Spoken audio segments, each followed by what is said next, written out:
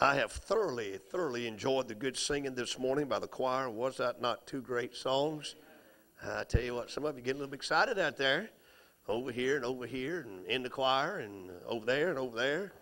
And that's what coming to church is all about, is worshiping the Lord. Amen. Now, I'm going to tell you something. Whenever the Lord's in the midst and the Spirit of God has liberty to move, you do not have to work it up. That's what's wrong with a lot of the modern day churches. They try to work up a spirit without the presence of the Holy Spirit. That's why you have the rock and roll bands and the upbeat and all that. They want folks to feel like, we're going to get you involved in it and make you think it's the Lord. But if the Lord's in it, it'll all be just exactly what He orders. I mentioned last Sunday morning what I'd be preaching today, and then again Wednesday night I mentioned it. And I want to preach this morning on this thought or this subject. Listen very carefully. Learning, key word now, learning to deal with the decisions of others. Not your decisions, but the decisions of others, okay? Learning to deal with the decisions of others. Take your Bibles and turn to the book of 1 Samuel. Chapter 18. 1 Samuel chapter 18. And this is, I chose this particular text because of the life of David. And was there ever such a man that had to deal with the decisions of others? David is one of them. Here in chapter 18, I'm going to read a few verses and notice a phrase that's used in here. In chapter 18, it says, "And it came to pass, when he had made an end," verse 1, "he had made the end of speaking unto Saul, and the soul of Jonathan was knit with the soul of David, and Jonathan loved him as his own soul."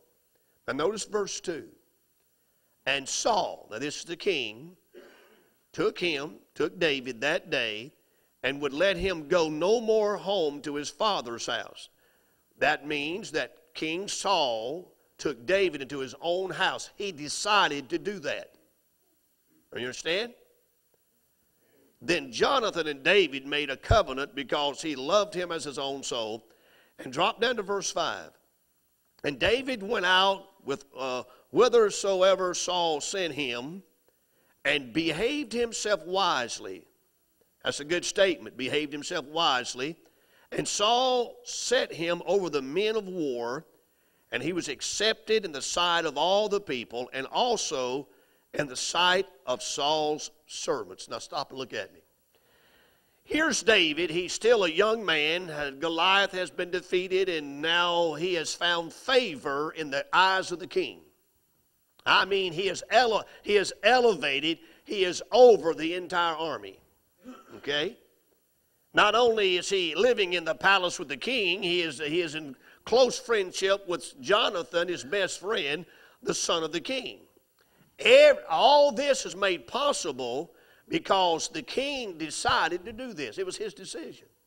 But the Bible says here that David behaved himself wisely. In his promotion, his elevation, he did wisely. Then notice verse 6. We don't know how much time passed by. It says, "And it came to pass." It came to pass as they came, when David was returned from the slaughter of the Philistines, that the women came out of the cities of Israel, singing and dancing to meet King Saul with tabrets and with joy and with instruments of music. And when the women answered one another as they played and said, "Saul hath slain his thousands, and David his 10,000s. And Saul was very wroth, and the saying displeased him." Now he's mad. It displeased him. And he said, "They have ascribed unto David 10,000s, and to me they have ascribed but thousands. And what can he have more but the kingdom?" Verse 9. "And Saul eyed David from that day forward." Verse 10, "It came to pass." And look over in verse 14. And David behaved himself wisely in all his ways, and the Lord was with him. Verse 15. Wherefore, when Saul saw that he behaved himself very wisely, he was afraid of him. Now, take your Bibles and turn with me over to the book of the Psalms, Psalm 35. Please get there as quick as you can. Psalm 35. Notice all this decision making going on. Now, this psalm was written by David in this time of his life with King Saul. Now, we read there in chapter 18, verse 5, 14, 15, and verse 30, that David behaved himself wisely. The word behaved is a key word. The word behaved. All right? Now, David is writing this psalm looking back. Verse 14. Psalm 35, 14. He said, I behaved myself as though he had been my friend or brother. I bowed down heavily as one that mourneth for his mother. I behaved myself as though. David talked about how he behaved himself. And then over in, well, I won't read it anymore, okay? But in Psalm 134 and verse 2, David says the same thing again, how he behaved himself wisely. Now that word behaved is a great word. Here's what it means. It says it's an act with wisdom. When David beheld himself wisely in those situations, he did that with wisdom. It means with discernment and knowledge. So when the king decided to elevate David behaved himself wisely when he was elevated. Now, David didn't elevate himself. He was elevated by the king. Now, and it came to pass, after 2 or 3 times it came to pass, we now find that David has become the enemy. In other words, now David has become a jealous object of the king. The king has now decided, I want him dead. He first decided, I want him in my house. I want him to live in the palace with me. I will give him the entire army. Now, that same king has decided, I want him dead. I don't care who does it. Now, David has to. So he had to deal with success and applause and advancement. Now he's got to deal with a death warrant on his chest. And 3 times in David's life with King Saul, David could have had the king put to death. And all 3 times, he said, I'll not lift my hand against God's anointed. He decided that. Learning how to deal with the decisions of others. Think about this now. Other people's decisions have much to do with our everyday living. Not your decisions. This is not about your decisions. This is about other people's decisions and how you deal with them. How do you deal with that? I mean, it involves you. Sometimes one person could decide, I'm not going to go to work today, and you may work with that person, and all the work falls on you. How do you handle that? How do you handle that? And so other people's decisions have much to do with everyday living. How about this? Children have to live with the decisions of their parents. Amen? And I'll be honest with you. Hey, I hate to use the word stupid, we got some ignorant parents today. And we're having kids having to deal with the decisions of ignorant parents who have put no thought in their decision making. None whatsoever. None whatsoever. Parents sometimes have to deal with the decisions of their children. Now, I'm not talking about a 7-year-old or a 10-year-old or even a 15-year-old. I'm talking about children who are now 25, 30, 40 years old. Having to deal with the decisions of supposedly adult children. Parents now have to deal with their decisions. How you're going to react when your child, who is an adult now, makes a decision and it affects you. How are you going to deal with that? Whether you like it or don't like it. Okay, you got to learn to deal with it. Our decisions will affect other people. Our decisions will. Be careful how you make decisions. Why? It's going to affect folks all around you. It really will. Listen. Matter of fact, if I call this pastor's name, you would know. You might not know him personally, but you would recognize his name. Some years ago, probably 5, 6, 7 years ago, this pastor had worked his way up. Worked his way through the advancement ages. He went to Bible college and got his degree and served as a youth director and served as an associate pastor, assistant pastor, music director. And then finally, he was able to become the pastor of I would consider a very large church up in a neighboring state, okay? This pastor, and I thought, boy, I was glad for him. I was excited for him. He had a wife and 4 children. I thought, here's a friend of mine, maybe 10 years younger than me, somewhere like that. I don't know exactly, but younger than me, but still up in years, and finally had become the pastor. And I thought, boy, he's being rewarded for all his years of supporting other preachers. It's probably 400, 500, 600 church membership, large choir, large youth choir, large Christian school, full-time staff, church secretary, school secretary. Just a booming, I was excited for him. I called him, I said, praise God, I'm glad for him. And everything. He was there probably, I don't know, maybe 3 years. And then, out of nowhere, he decides that he'll run off with his own personal secretary and leave his wife and 4 kids. He decided that. And his secretary is married and got a little baby too. So she decides to leave her husband, her little baby, and go off with the preacher. Now, you said, preacher, that's horrible. Well, it's horrible no matter who it happens to. Preacher, anybody. And they've been married over 25 years with 4 kids. Now listen, his decision affected his wife, his children, that whole church. That church went from here to here, bam, because of his decision. And of course, I don't know, I wasn't there. I think it's back on its feet now. Now, he's no longer in the ministry, unreconciled with his wife. His kids now are up and grown and got maybe 1 or 2 still at home. The relationship there is probably strained, I don't know.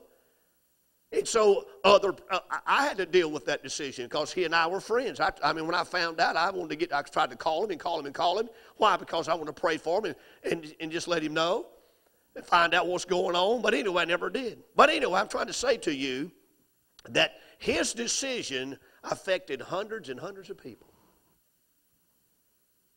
I wonder how you would have responded to that if your pastor was to do that. How about this? Many had to deal with that decision. His church staff, his own parents. How do you think his own parents felt? His own in-laws, his own children, and other preachers. Most people do not know how to properly handle the decisions of others. Most people don't. They really don't. Experience has taught me on how to handle many things in people's lives. I'm still learning. I haven't yet attained the, what you might say, the ability or the know-how to, in other words, because everything's always changing, but I have learned. I have learned. How did I do that? Well, experience has taught me one thing. Experience has taught me how to handle the decisions of other people. All right? I can't hardly do it. I could give you, I don't know, dozens and dozens of illustrations of people like King Saul. Brother Baker, you're one of the best preachers I've ever heard. What a wonderful pastor you are. And on and on. And that same person decide, I'm just leaving. I'm just leaving. Why? Well, I don't like Brother Baker's decisions. Are you listening to me? That's heartbreaking to a preacher. Now, I'm talking about over the years, 42 years of pastoring. I've had it happen in my first church, my second church, and happened here. I had to learn how to deal with people's decision making that affected me. Are you listening to me now? You had to learn something too, hadn't you? Some of you sitting right now, you could come up here and say, preacher, I've learned some things too. Experience has taught me. And some of you sitting here, you've learned from experience too, hadn't you? So raise your hand up real high if you have. Okay, all right. Now watch this. Now consider our text we just read about David. The king said, I'm going to make you the commander-in-chief for the army. You're going to live in the palace. You're the number one man besides me, David. I'm telling you what. And Jonathan, hey, I mean, here's David. I mean, he's got it made. Until, listen now, until they come home from battle and somehow or another they begin to sing a song. And there's King Saul, there's David, there's the whole army. And led by the women, they begin to sing a song that Saul has killed his thousands. Saul has killed his thousands. Oh, Saul has killed his thousands. And Saul said, yeah, that's me. I didn't kill him 1,000. They're singing about Saul. Verse 2. But David has killed his 10,000s. Oh, his 10,000s. And Saul said, what? I mean, so now Saul has decided, I don't like that tune. I don't like that second verse. And he begins to eye David. The green-eyed monster of jealousy, he decided to do that. Decision making. Can you imagine all around him men that were loyal to David? Now Saul says, I want him dead. Man, in fact, if you'll go back and read that Psalm 18 and Psalm 131, you'll see that David said, my closest friends turned on me. My own family, those I'd done good for, those I'd done good to, those that I had built up and gave money to, now they turned against me. Now watch this. Think about this now, about decision making of others. Adam had to make a decision when Eve sinned, didn't he? You ever thought about this? Had Adam not decided to do what Eve did, where would we be? Let me ask you a question. Who was the devil really after, Adam or Eve? He's after Adam. You see, Eve was under him. So if Adam had eaten first, she'd have ate because of obedience. So the devil had to get her to get him. And he decided, because he loved her, I'll do the same thing. He decided to do that and plunged all of humanity into sin and straight to hell. All because he decided to do it. I thought about this. How about when Joseph's brothers decided, here comes that dreamer. That smart-aleck little brother of ours telling folks we're going to bow down to him, and he got that coat on that daddy gave him. I'm sick of his mouth. Playing his little harp, keeping a little sheep. And they decided, now's the time. We're going to kill him. We're going to put him to death. And when David gets there, they grab him. Now, you got to try to visualize how they did this. But they decided, we're going to do away with you, buddy. Joseph, we're going to do away with you. And so they strip him down and throw him in the pit with the intentions of leaving him there, letting him die. And then, of course, they decided, we'll just ship him off with these Ishmaelites here to the land of Egypt. We'll never hear from him as a slave. They decided to do that, and Joseph had to live with their decision. You think he liked it? You think he resisted it? I don't think Joseph said, okay, fellas, just whatever you want. No. I believe Joseph might have said, fellas, what are you doing, man? This is crazy.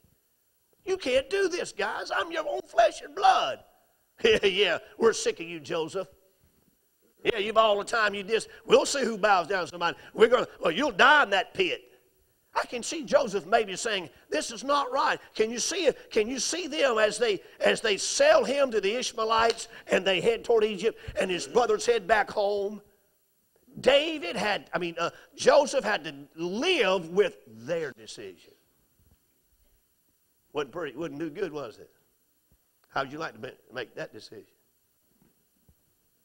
And then notice in Joseph's life how other people's decision affected him. He had no sooner gotten Potiphar's house, rose to the top. You know why? He decided not to hold any grudges. Listen, he decided in the worst of circumstances, as a slave, I am not going to let it keep me down. And God's hand was on Joseph, and he rose to the top in Potiphar's house. And then a wicked woman decided, I want him. I'm going to have that young man. And she allured him into her bedchambers, tried to tempt him to have sex with her. He fled that place, and she decided, I'll lie on him. And as a result of her decision, he's thrown in prison. In the prison, he decides, I'm going to still live for God. I'm going to still do right. And he rose to the top in prison. Need I say much more? Finally, where do we find Joseph? We finally find Joseph in the king's palace, and now he's vice president. You might say, he has risen to the top. Why? Because he decided not to let other people's decisions ruin his life. And he decided that when the time came, he'd get his father, he'd get his brothers, he'd bring them all back, and when it's all said and done, Joseph was the greatest one of all his brothers, and they did bow down to him. Are you listening to me? Other people's decisions. How about Joshua and Caleb? The spies go out and they come back, and the 10 spies say, it's a land with milk and honey, but we can't take it. It's giants over there. They decided, we can't take the land. God had already said it's yours, but these 10 spies said, we can't take it. They decided that. Joshua and Caleb decided, we can take it. And they're wrong and God's right. Let's go get it right now. But the people decided to listen to the majority. But watch that. These 10 guys have got a point here. We can't do that. And as a result of the nation deciding to follow the 10 instead of the 2, for 40 years they wandered in the desert, and thousands upon thousands died. But Joshua and Caleb were rewarded for their decision. Understand what I'm saying? How about David's decision with Bathsheba? A horrible decision. We find good decisions David's in his early life. Now he's the king, and he decides one day, looks out there and he sees this woman. He knows who she is. I mean, her husband's in his army, and he's a captain. David knows who the woman is. She's a beautiful woman. Fair to look upon, the Bible says. He sent for her. He made the decision to do that. You know the story. She came. They committed adultery. Could I say to you, sex outside of marriage is sin. Having sex with somebody else's wife or husband is still sin. It's wicked. David knows he's doing wrong. David decided, to go against what he knew was right. To go against what he knew was right and commit adultery with that woman. And then, to try to get it all out of the way, he orders for her husband to be put to death. He decided that. Now think about all the people that are involved. And as a result of David's wicked decision, his own family would suffer division the rest of his life. That was his punishment. You can sin if you want to, but God's make a decision you don't like sometimes. So David made that decision. I thought about Paul and Barnabas. Think about this now. Here's Paul and Barnabas. They are just like that. They're inseparable, best of friends. They're in Antioch, in the book of Acts. They're in the town of Antioch. And they have now been ordained and commissioned. They're going to leave and go to the Gentile world and carry the gospel and start some churches on their first missionary journey. So here comes young John Mark. He's the human author of the book of Mark, John Mark. He decides, hey, Uncle Barnabas, can I go with you? Well, let's see, Paul, what do you think? Yeah, he might be some help to us. So John Mark decides to go with them. So they strike out on the missionary journey. Where they get, we don't know. But somewhere along the way, John Mark quits. He decides to quit. His decision. Now, Paul and Barnabas got to live with that decision. Well, they said, well, get on back home. Ain't no big deal. Go on back home. So John Mark comes back home. They can finish the journey. They come back from their journey. They reassemble. Paul and Barnabas, still best of friends. Are you listening? Still best of friends. They decide, let's return. Let's go back and see how they're doing.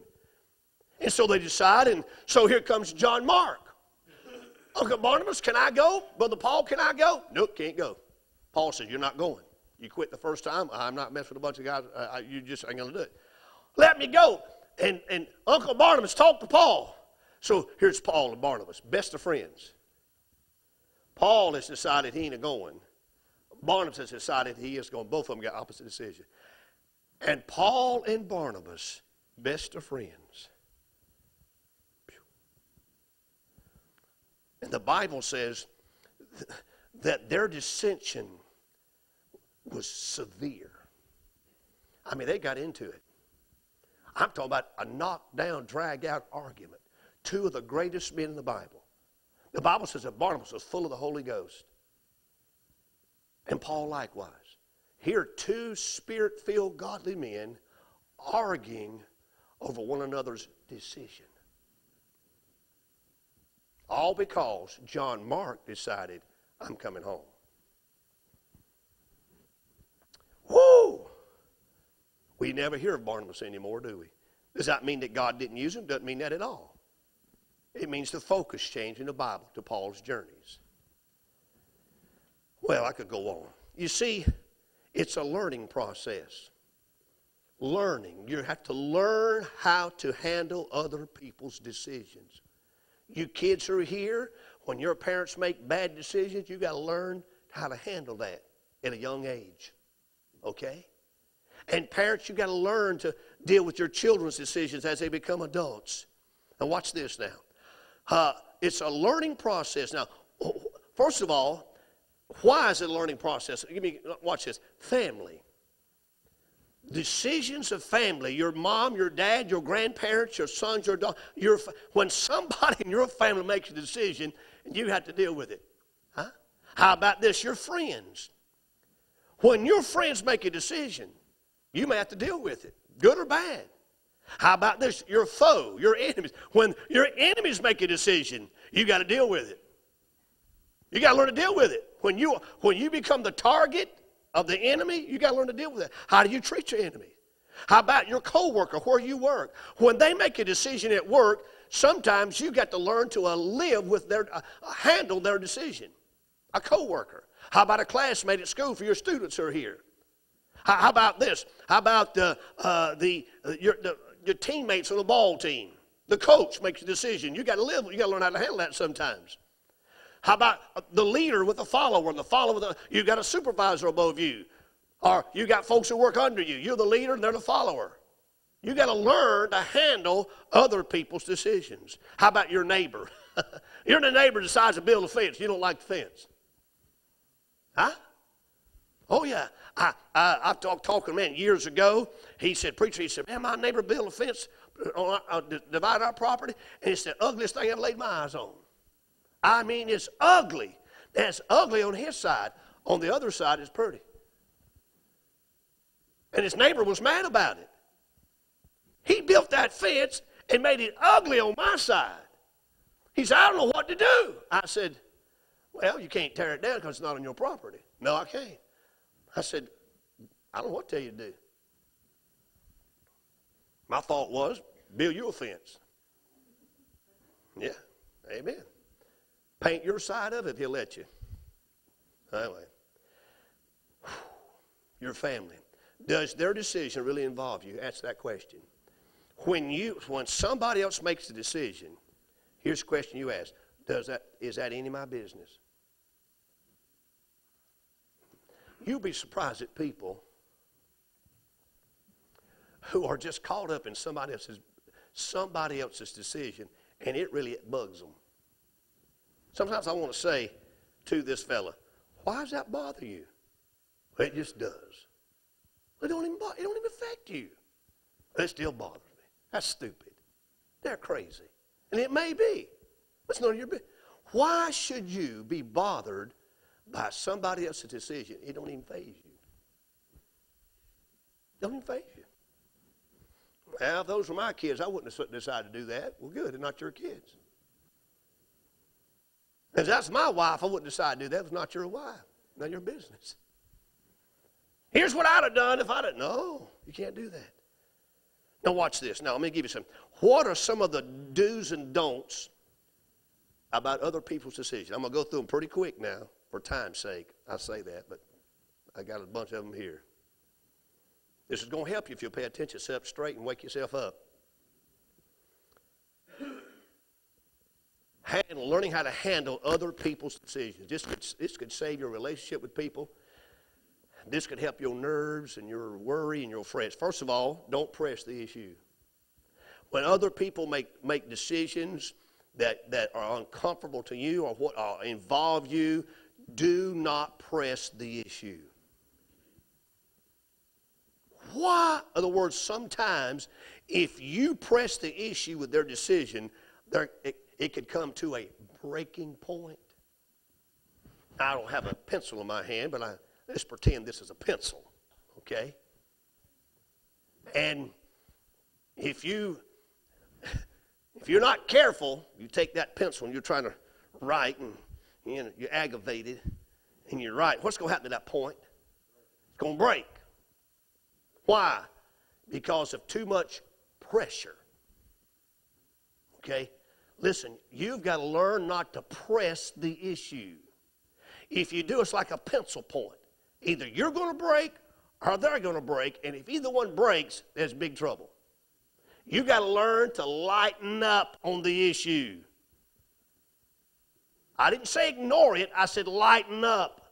Don't press the issue. If you do, somebody's going to break. You are the person it involves. There is a break. Pause and be patient. You may be angry on the inside. You may be upset. But just pause. Be still and let God do something in your heart. I've learned from experience the breaking point. The breaking point. So don't press the issue. Number 2, don't blame yourself. It's amazing to me how people people who make decisions affect you or I, and if you're not careful, you'll blame yourself for their decision. And you're not to blame at all. I'm telling you. Hey, this preacher's wife who was left, I called her, I spoke with her, and she said, where'd I go wrong? Where'd I mess up at, preacher? I said, I don't live with you, I don't know. I said, but I'm going to ask you a question. I said, if you had some faults in your life, it never should have led him to commit adultery. She's blaming herself. That's crazy. When somebody else makes a decision and it's wrong and out of line, they made it. Don't blame yourself. I don't care if it's your own family or your best friend. Don't blame yourself. Huh? Think about it. How about this? Number 3. Listen now. Whenever other folks make decisions and it affects you and it's not the right decision, do not do what you think is right. I preached on that last week. There's a way that seemeth right unto a man, okay? But the end thereof is the ways of death. There's a way that seemeth right. And so don't do what you think is right. Well, here's what I'm going to do.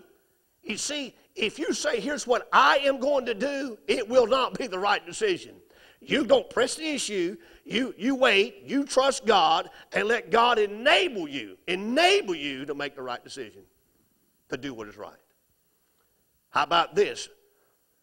Do not be judgmental. Now, I know we all make judgments, don't we? But don't become so judgmental that you become God. Well, if I was God, here's what I hope God gets them. Don't become judgmental. Sometimes folks will make decisions you don't like and you don't know all the details. Once you find them out, it might not be as bad as you think they are. Do not become, you see, when you become judgmental, listen, when you become judgmental, it affects your countenance. It affects your demeanor when you become judgmental. Here's another one. Don't close the door at first. Keep the door of communication open. Don't just slam the door. I'm through with you. I can't believe you decided to do that, and you slam the door. Now listen to me. I said at first. Don't close the door at first. Now watch now.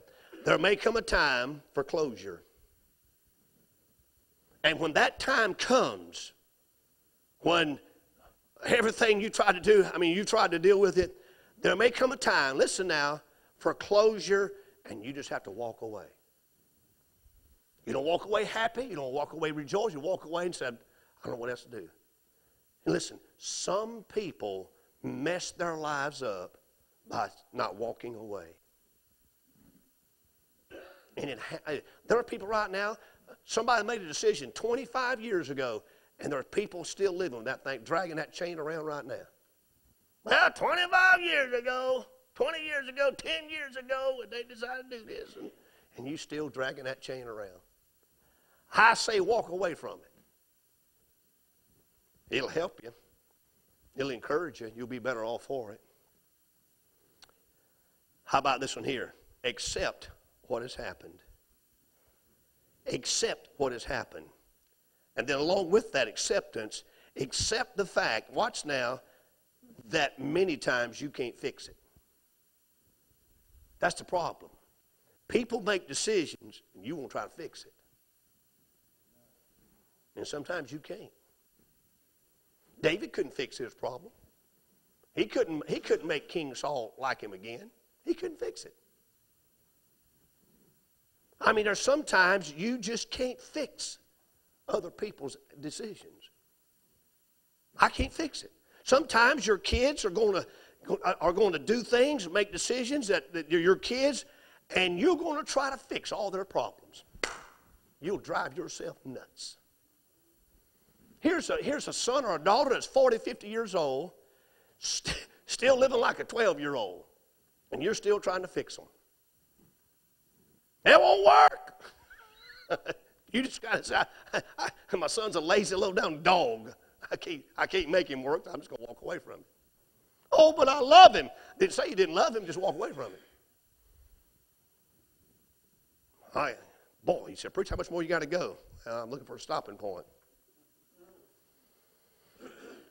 How about this? Only help when and where you can. When somebody makes a decision that affects you, only help when and where you can. There are times you can't do, but when and where you can, that's where you offer help. How about this in here? Learn from others. I covered that. Learn from others. You can learn how other folks have made decisions. Listen, get all the facts you can. You may, when they make a decision, find out, talk, sit down and talk. Why'd you do this? Why did you do this? I could give you an illustration right now, but it'd take too long to give it to you of that happened years ago. Why did you do this? I don't know what. And get all the facts. And once you get all the facts together, then you can maybe you can help out. But you can't help out if you don't have all the facts. And so understand that. That'll help you to get through this thing. So do that. Listen, this is a good one right here. Learn to adapt. I mentioned that in marriage. But in other people's decisions, you got to learn to adapt. If you don't, you'll be a nervous wreck.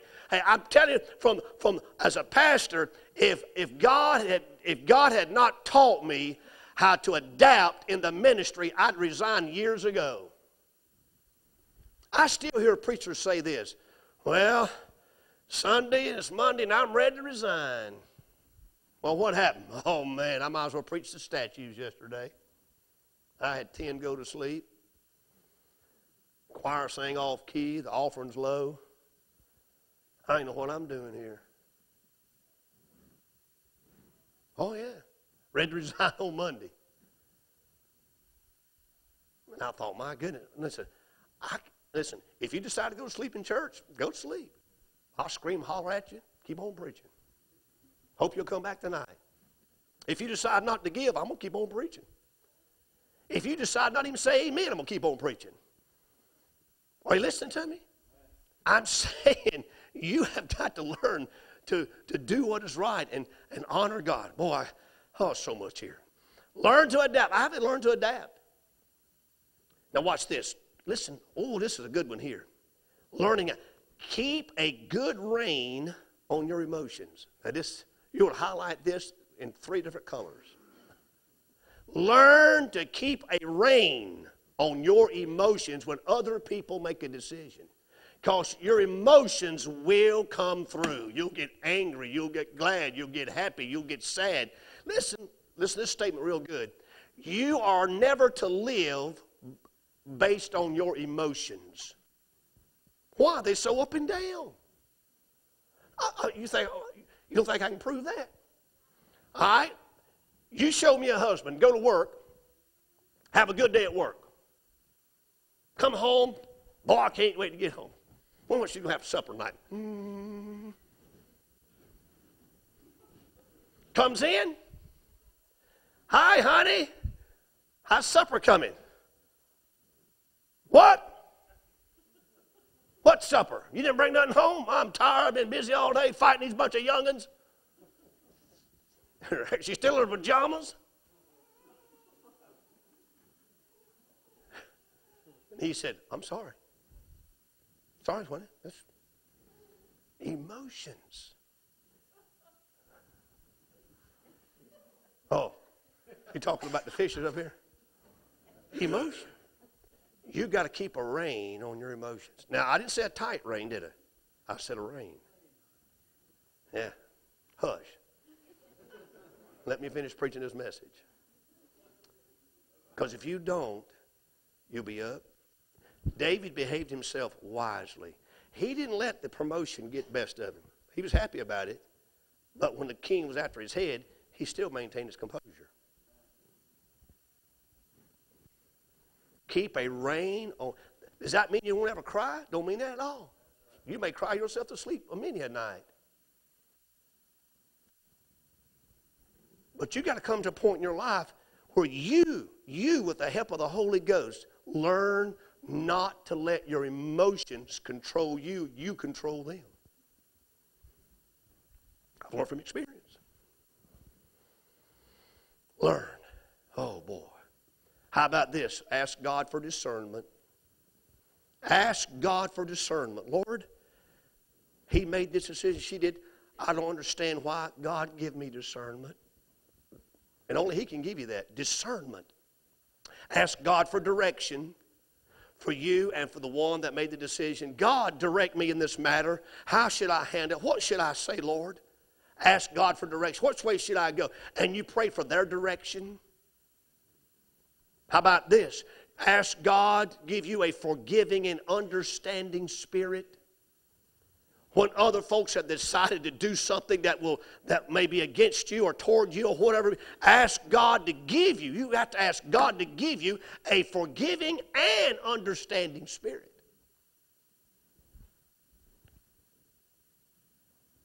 You know, Esther came to the rescue in one of Israel's darkest hours.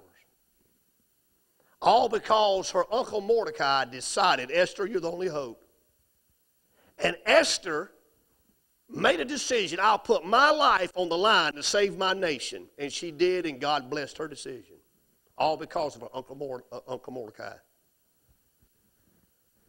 Other people's decisions. Oh, I'm almost through. Almost. Now, I've got 3 last things I want to say. Please forgive me, but I want to get these. What can you do? What things can you do to enable you to stay with it when other folks have made wrong decisions that affect you? I said, what can you do when other people in your family, friends, neighbors, and co-workers at school, whoever it may be, what can you do to stay even keel? To stay even keel, to keep from sinking down or getting too big-headed. Let me give it to you real quick. Number 1, you better come apart to worship. Come apart to worship. Come to church. Come to church. Come apart to church. And let that Sunday school teacher teach you. Let that choir sing to you. Let the Spirit of God speak. Let the man of God preach to you. If you don't come apart to worship, then you will come apart. Hey, it's the dumbest thing. It is the absolute dumbest thing that a saved person could ever do when somebody else has made a decision that affects you severely is for you to quit church. That's crazy. That's what the devil wants you to do. The best thing you can do is come to church and worship with a broken heart or disturbed. Hey, your heart will be better if you come to church than if you stayed home. Come apart to worship. Because if you don't come apart to worship, you will come apart at home. There are people, listen to me, there are people sitting home right now, Joe Ben, who didn't do that. Things happen in their life, other people's decision, and they quit church, quit you, quit me, quit their family, and they sit home now doing nothing for God. Absolutely nothing. You know why? Somebody else's decision affected them. They quit church. So, come apart. Number 2, commit to your duty. Commit to your responsibilities. Commit to it. For example, somebody makes a decision. It affects you at church, at work, at school, whatever. Hey, you still have responsibility. Commit yourself to your responsibilities. Watch this now. All right. Robbie, somebody can make a decision that could greatly affect you. You still got to go to work, haven't you? You still got to love that wife, haven't you? In other words, that's your responsibility. Don't let their decision affect how you treat her or do your job. What's wrong with you today? Well, you don't believe what somebody said about me. And you take it out on you. Everybody.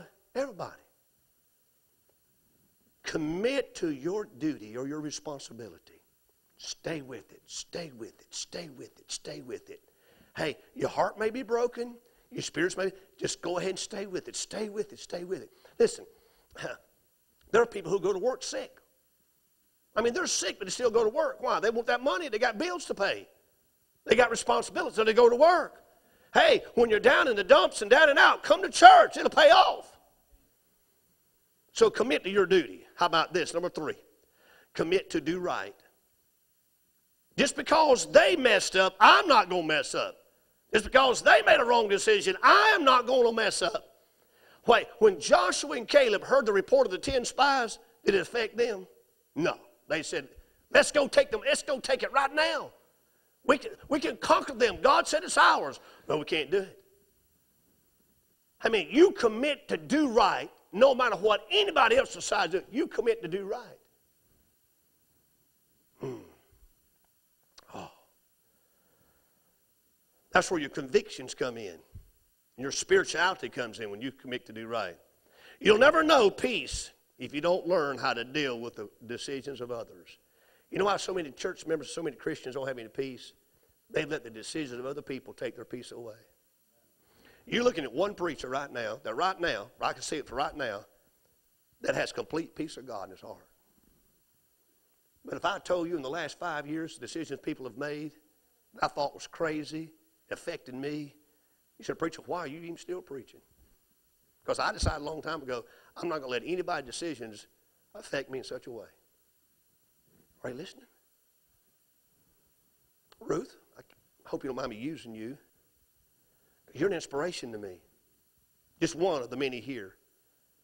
When your husband walked out on you with those 3 kids, I was mad. I was young in the ministry. I'd just come here. I don't know what it's like today. I don't have no grudge. But I was mad. What man? I didn't call him a man. I wanted to go find him, drag him down the street, and tar and feather him and run him off. In the name of Jesus.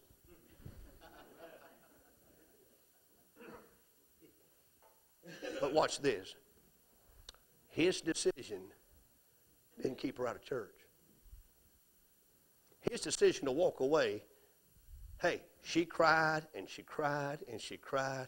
And some of you have cried too over the years over things.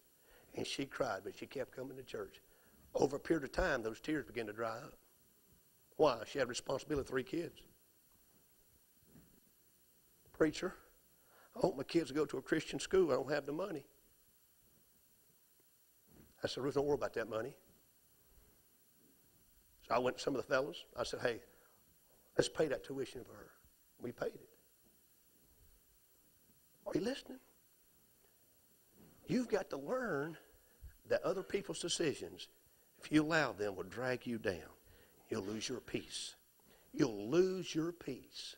All you have on your mind, I can't believe my son did this. I can't believe my daughter did this. I can't believe my mama did this. I can't believe my husband. They did it. They did it. You can't change it. You tried to. You tried to help out. You need to trust the Lord.